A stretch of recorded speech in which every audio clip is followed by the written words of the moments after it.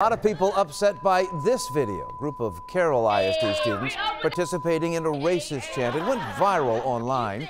Earlier this week, the district met with the students and today heard from you.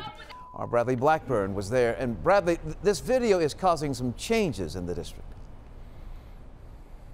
It is, John, and this was a chance for anyone from the community to weigh in, and parent after parent took the podium and said that what we heard in that disturbing video is not an anomaly.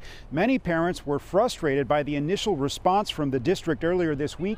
They say it seemed to frame this as a problem that was limited to social media. So they shared stories of racist incidents they say have happened on campuses.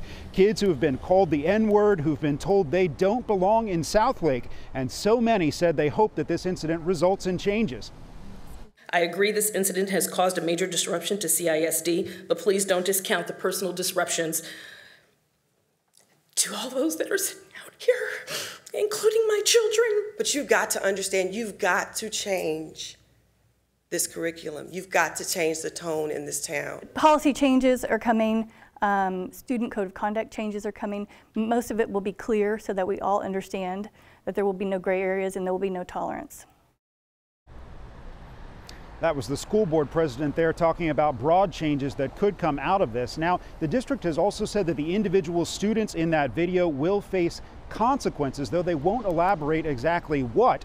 We tried to ask them how students can face discipline for something that happened off campus, and the district told us that the student code of conduct applies wherever the interest of the district is involved, whether that's on school grounds or off them. More of this at 6 o'clock, but for now we're live.